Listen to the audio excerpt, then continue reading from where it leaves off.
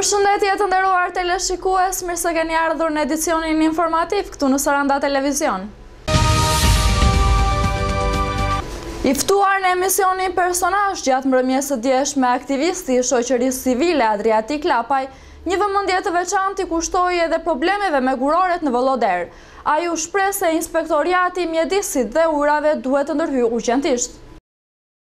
Në emisionin personazh të moderatores Angela Lushkaj ka qenë i ftuar aktivisti i shoqërisë civile Adriatik Lapaj. Lapaj gjatë emisionit foli për të gjitha aktivitetet dhe nismat që janë ndërmarrë nga shoqëria civile, si ligji për importin e plerave, mbështetja e banorëve të Zharzës e të tjerë. Lapaj u ndal edhe te guroret në Sarandë, duke u shprehur se ato gurore duhet të lëvizin nga një vend. Dhe ditu them me përgjegjësi të plot që kuadri ligjor në fushën e mjedisit është i plot, ka mangësi të vogla, por shumë i mirë, dhe është i përshtatur me kuadrin e ligjor të Bashkimit Evropian, që do të thotë që janë gjitha mekanizmat ligjor për të mos lejuar batërdim që po ndodh me guroret në Republikën e Shqipërisë. Nëse ka një nisëm që unë jam krah kryeministit të vendit, me cilin zakonisht jam përballë, është kjo. Ne nuk mund të vazhdojmë ta kafshojmë vendin ton në mënyrë të shpifur. Po duhen gurore, duhen, patjetër duhen, por duhen sipas kriterieve teknike. Për shembull, çto kuadri ligjor. Kërkohet largësi nga zonat e banuara, largësi nga varrezat, largësi nga toka bujqësore, largësi nga lumenjt, vendburimet, largësi nga zonat arkeologjike, largësi nga zonat turistike. Dhe këto janë me distanca fikse. Ne guroret këtu i kemi në te tokë Bukurës, ato fshatrat aty nuk se punojnë tokë. Veprojnë hapur në hundën e qeverisë. Ato fshatrat aty nuk i hapin dot dritaret. Po ato kanë kosto. Një ligj që do bëjë të mundur nesër që i gjitha i fshati aty të bashkohet, dhe të merr një padi kundër çdo kompanie që guxon të shkatërrojë jetër. Dhe kur them aty, them në çdo cep të Republikës. Nuk merrem me individ, merrem me parimin. Gurorja të bëhet në një vend që nuk e shëmton qytetin, të bëhet në një vend ku nuk dëmton bujqësinë, ku nuk dëmton shëndetin, ku nuk dëmton arkeologjin, ku nuk dëmton turizmin, ku nuk e shëmton turizmin. Nuk mund të bëjmë, merë, hapim gurore këtu. Rrëzojmë pallate këtu, hapim gurore këtu. Po, kështu që ato guroret aty, mendimin shumë modestësh, ata zotrin që i kanë licencat, qeveria aty në negociat me ta, t'i zhvendos në një vend më larg qytetit, aty të nisi programi madh shëmbjesh, rikuperime, strukturime me sa është e mundur, mbjellje pemësh, dhe të besin gjithë botën. Mëtej, në fjalën e tij, aktivisti i shoqërisë civile tha se inspektoriati i mjedisit dhe ujrave duhet të ndërhyjë urgjentisht. Uroj që inspektorati i mjedisit dhe i pyjeve dhe ujrave në rrethin ton të marrë masa urgjente për atë dhe të zbatojë vendimet e kryeministit dhe task forces për këtë gjë. Emisioni personazh transmetohet çdo të mërkurë në orën 21 në Saranda Televizion dhe Saranda Web. Për çështjen e guroreve në Vëlloder dhe ndotjen që ato shkaktojnë në mjedis, që ditës së sotme Saranda Televizion ka marrë mendimin e qytetarëve, le të ndjekim opinionet e tyre. Për çfarë ti bësh atyre guroreve atje? Atje e ka bashkia, gjithë këtë punë e ka bashkia, se kemi neve. Nëse bashkia i ndalon ata që mos të bëjmë punime, është tjetër aspekt. Po neve si ndalojmë dot. Mos të bëjmë punime atje, lart prishet ai gjithë ai vendi atje prishet. Si janë përshëndetje ato plurat. Bindem. Të gjithë flasin po. Nuk u vjen njëri. S'duhet të punojë. S'duhet të punojë. Guroret prishin ambientin e bukur që ishte pillëzuar, po edhe me vresh edhe me ulli.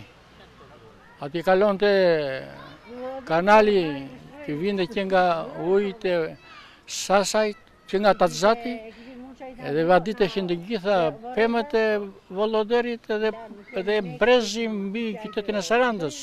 Guroret duhet të largohen andaj. Pse duhet të largohen? E para Saranda është një qytet turistik me vlera. Ati qarkullojnë, lëvizin, mjete dhe njerëz, turist të vendas dhe të huaj.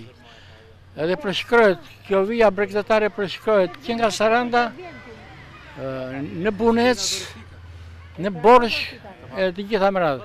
Nuk është mirë tani kur kalohen lëvizjet me makina dhe me turista që t'imbuloj pluri i guroreve. Gurorët duhet të gjenden një vend jashtë qytetit të Sarandës. Nuk dhe lejuar ajo faktikisht. Po për ty mëra këshu nuk i duam se i bejndem më shumë lenit më shuarit po këtyre fëmive. Ty mëra e këto që janë këto beturina dhe këto. Duhet të vend diku tjetër për shëndetin e njerëzve. Sidomos të fëmive njëherë që janë fëmija. Është shumë gjë e keqe sepse tymrat e atyre vinë të gjitha këtu. Njerë të fryja ndaj nga Gjirokastra, nga Lindja, nga Veriu, të gjitha i ke këtu.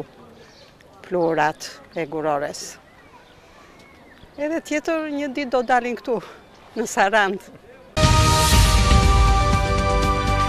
Një vit pas shëmbjes së manastirit të Shën Athanasit në Leshnic, banorët e fshatit duke parë indiferencën e strukturave përkatëse, kanë vendosur vullnetarisht të ndërtojnë një strep për mos e gradimin e mëtejshëm të monumentit të kategorisë së parë.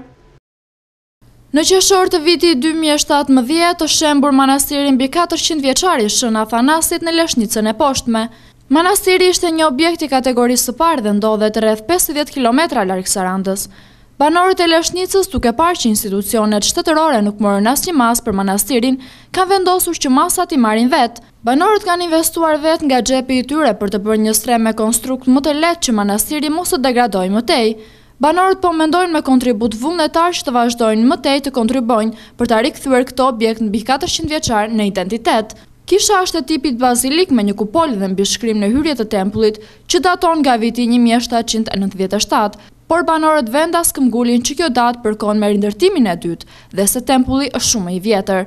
Brenda manastirit muret ishin të zbukuruara me ikona të rralla që përfaqësojnë një mrekulli të paçmuar të kulturës, ndërsa në pjesën veriore të tempullit ishin ndërtuar qeliza në të cilat jetonin murgjit. Dje në Gjirokastër, shoqëria civile ka organizuar një protest për çështjet që përplasin vendin tonë me Greqinë. Protestuesit u shprehën se kjo nuk është një protest politike, por një protest patriotike. Përfaqësues të shoqërisë civile të ardhur nga Tirana dhe qytete të tjerë të vendit kanë protestuar dje në Gjirokastër për disa çështje që përplasin vendin tonë me Greqinë, dhe ato janë çështja e detit, çështja çame, si dhe varret e ushtarëve grek në Gjirokastër. Aulon Kalaja, njëri prej protestuesve, u shpreh se kjo nuk është një protestë politike, por një protestë patriotike.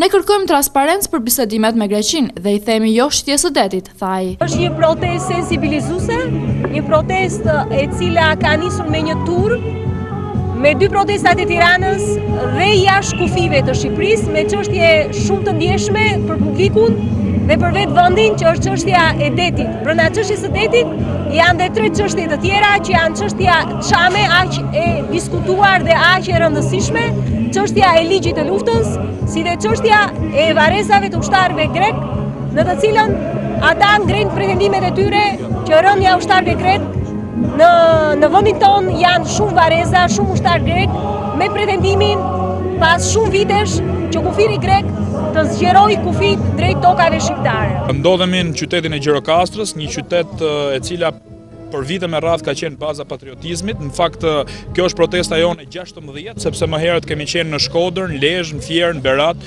Burrel, Rreshen, Rrogozhin, Vlorë, qytetin e Prishtinës, në Kukës. Vim sot në Gjirokastër dhe shkojmë dhe në qytetet tjera me një deadline. Faktikisht e kemi nisur këtë protestë me 20 janar, kur u zhvillua takimi 2 ministrave, ati grek dhe shqiptar, zotit Kocias dhe zotit Bushati, në qytetin e Korçës. Megjithëse policia nuk na dha leje, ne kemi ngritur aty disa çështje, çështjen e detit, të vendvarrimeve të ushtarëve grek, ku ne i pam dje nga afër, ishim në dragot, se si zhvarroseshin këta ushtarë dhe çfarë do ndodh me këta. Unë kam mbrojtur çështjen çame dhe në Bruksel dhe në vendet të tjera të Europës, dhe është e padrejtë që shteti shqiptar ta mohojë si genocid, ta mohojë si një të drejtë. Aty nuk ka ndodhur në 44-ën, por genocidi çam ka lindur që në 1913-ën, dhe prandaj ne protestojmë për të sensibilizuar gjithë shqiptarët kudo që ndodhen, që çamëria dhe çamët janë po aq shqiptar sa që janë çdo shqiptar që ndodhet brenda dhe jashtë kufirit territorit shqiptar zyrtar. Protesta e organizuar në sheshin e Çerçizit, shumë pranë konsullatës greke në Gjirokastër, ka gjetur edhe mbështetjen e qytetarëve gjirokastrit, ndonse shumë të pak në numër. Kjo është protesta e 16 e organizuar nga shoqëria civile. Kemi Kemi mbërritur kështu në fund të këtij edicioni informativ. Unë ju falenderoj për vëmendjen tuaj, bashkë mirupafshim.